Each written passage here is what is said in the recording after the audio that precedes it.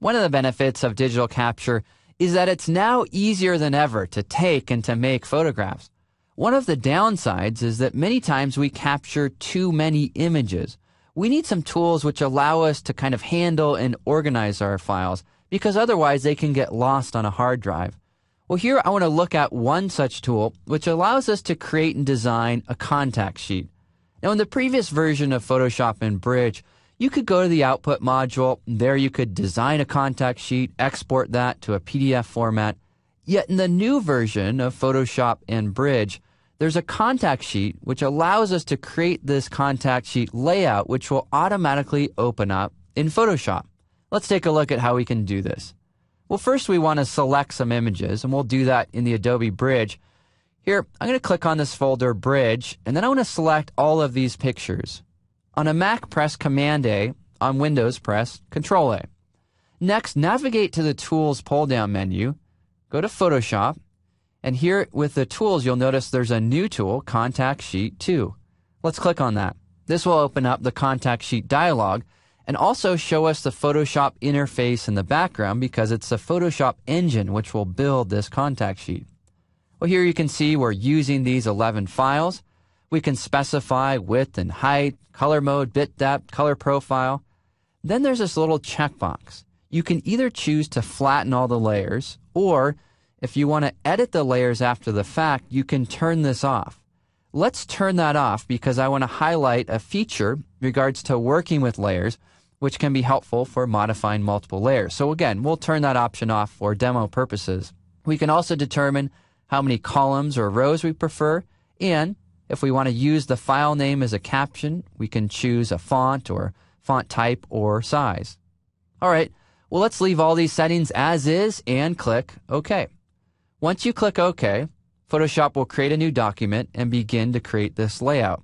In the Layers panel, you can see it's populating that panel with the different images and also text files which are describing the images, the file names.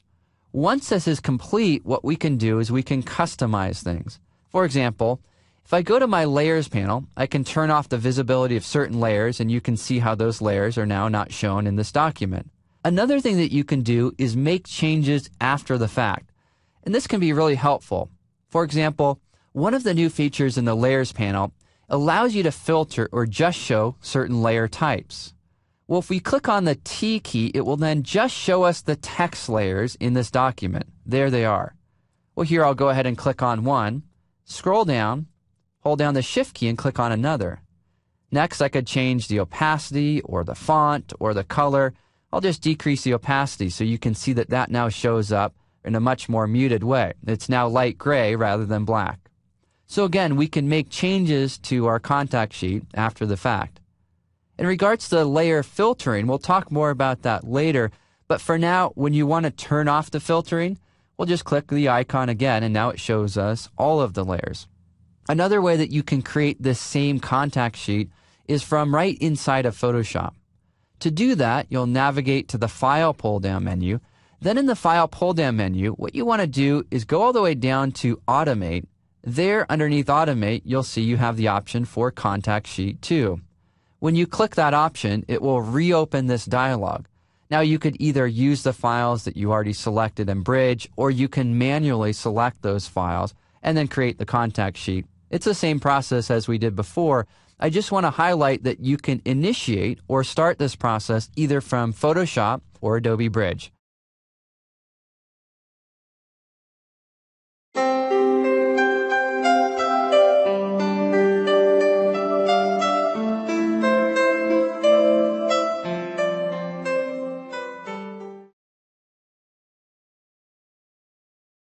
Bridge CS5 and Bridge CS6 are pretty much the same. And while there aren't any new revolutionary features that are worth highlighting inside of Bridge CS6, that isn't true when it comes to Mini Bridge. And here I want to focus in on how we can work with Mini Bridge. Many times what we'll do is we'll work with Bridge, Mini Bridge, and Photoshop together, and I want to talk about that process here. Well, here I'm obviously inside of Bridge. I've selected this folder, O2-Bridge, and I've targeted or clicked on this image, Jared-08. Well, one of the things that you can do is you can work with Bridge and then jump to Photoshop, and then you can view these images inside of MiniBridge. Let's take a look at how we can do that. Here inside of Bridge, if you click on this boomerang icon, it will then take you to Photoshop. Inside of Photoshop, if we have MiniBridge open, you'll notice that it took me to this particular image. If MiniBridge isn't open, we'll just click the tab, and you can do that either to close or double-click again to open up MiniBridge. What's great about this is that if this is the photograph that I want to work on, I want to open it in Photoshop, we'll just double-click the file, and it will open that up inside of Photoshop. In other words, MiniBridge allows us to work with our files in a similar way to Bridge. The advantage of this is that it now kind of functions like a film strip. If the thumbnails are too big, if they're taking up too much screen real estate, we'll just hover over this dividing line.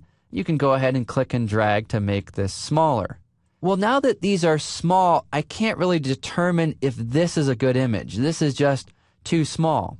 Well, a great shortcut which allows you to view your images in MiniBridge in full screen is the spacebar key. Press spacebar, and now I'm in full screen mode.